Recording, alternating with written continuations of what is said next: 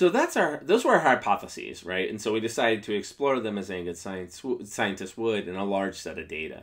So we pulled down a bunch of data from Instagram, and we do that because it's primarily a visual social media platform. It has 800 million active monthly users, 95 million shared photos, 4.2 billion likes per day, and 70% of U.S. brands now use Instagram. And that was back when we collected these stats, which was a few years ago at this point, right? We pulled down 633 active brands selected using this digital IQ index, which kind of gives you a measure of how active they are in the digital space. We used the public Instagram API, which unfortunately doesn't really exist to a large extent anymore. But we gathered over 150,000 posts, and per brand, we collected all the firm generated content between January 5, 2015 and May 5th, 2015 and April 30th, 2016. Those European date formats always throw me for a loop for a second. We looked at the brand profile, the industry, and the number of followers. And per post, we looked at the number of likes, number of comments, if there were any filters applied to the image, the date it was posted, the captions, and of course the actual image itself, right?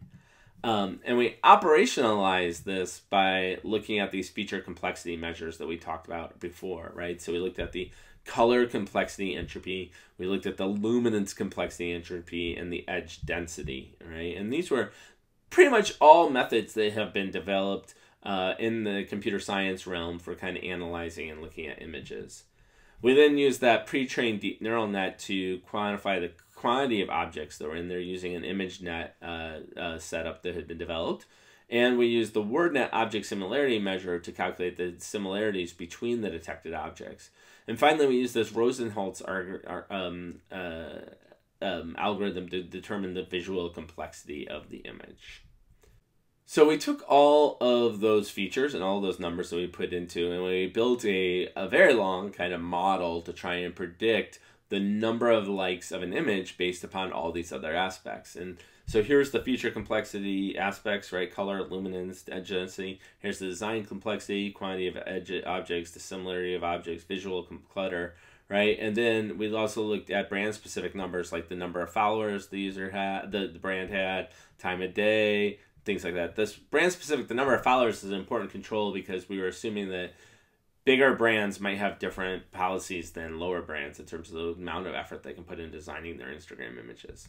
And so you can see this all here in the long binomial regression model, right, that we developed, very similar to the regression models I took you through early on in the class. And a lot of times I find it helpful to break down these regression models into what each component is doing. So the dependent variable was the log of the number of likes. And why log? Because it's a skewed distribution. And so we want to kind of focus on it's nice to have a more normal distribution as your output, right, measure. Here's all those feature complexity measures, and we looked at both their regular various, so color squared, luminance squared, edge, and edge squared, right? Here's the design complexity, so how many unique objects, the dissimilarity, and then we looked at the interaction. The nice thing about this interaction term is it's basically a product for it referenced the number of unique objects that are in the space, right? And then that visual clutter term as well. And then, of course, we have the control variables for the brand fixed effects. We have control variables for time of day, weekday, and season, which are going to affect the amount of likes you get. And we have control variables that are post specific, right? What filter did they use? What tag? How many tags do they have? Things along those lines. Right? So here's a log transform distribution, the number of likes, and you can see that it kind of has this nice almost normal distribution to it. Not quite, still a little skewed, but that means that that's a good, because of the way that a lot of regression models work, it's useful to have that kind of a distribution when you're building your regression model. So the results. We did find an inverted U-shaped relationship between feature complexity in terms of luminance complexity and edge density and lighting. It turns out color complexity we don't describe too much in this particular set of results because it turned out to be very similar to luminance, right? So you can kind of get the same results from either color or luminance depending upon how you include them. But we tell that it's a U-shaped relationship because we got a positive beta coefficient on the first variable, but on the squared, it's negative, meaning that it's increasing, but at a decreasing rate, right? And so that's kind of how you know that you have this inverted U-shaped relationship there. The higher number of objects leads also, in terms of design complexity, led to a higher number of likes. And visual clutter actually does have a negative influence on liking. So again, we supported all of our hypotheses that we had in this space, right? And for the full distribution, right, of all the effects, you can see them here, right? Things like spring, summer, and fall all had a negative impact. So people are more likely to like things during the winter, right? People are more likely to like things on the weekend. They're more likely to like things.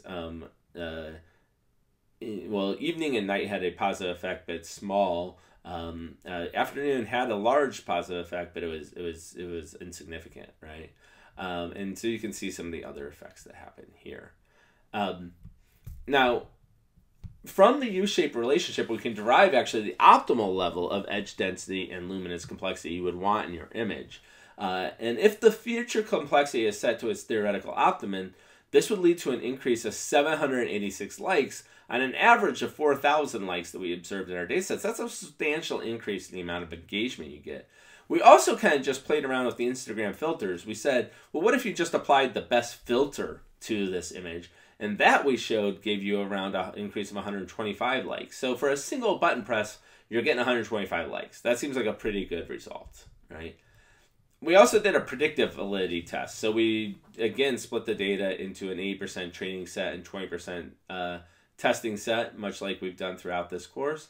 And we did a 5 times cross-validation where we applied the same model, trained the model on the 80%, predicted the 20%. And we got an average rank correlation of 0.92 of the predicted number of likes and the true number of likes in the test set.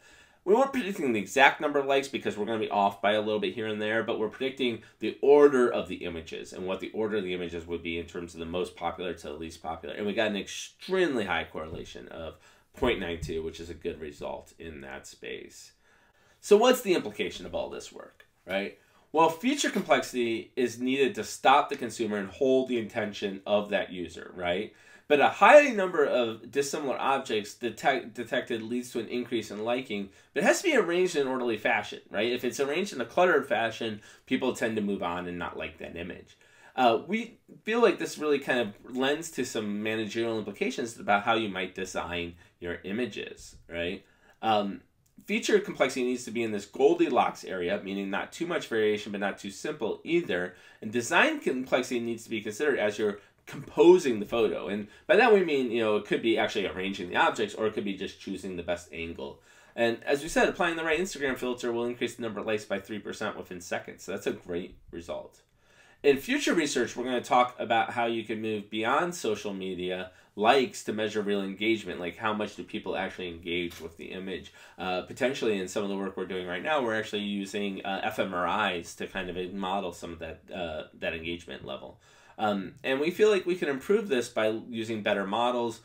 We just use an off-the-shelf deep learning neural net. We could train it to Instagram data and kind of make it better in that respect. And we could explore images on a website, for instance, and that's some of the work we're looking at right now. We could look at targeted, personalized social media, and we could carry out experiments to actually confirm what we're seeing, right? So right now, everything we've done is kind of looking at data that's already been collected. But what if instead we had a quick tool that kind of could take 2 images and said, this one's better than this one, and then we could put them up in alternate weeks or alternate days of the week on Instagram and see which one actually does better.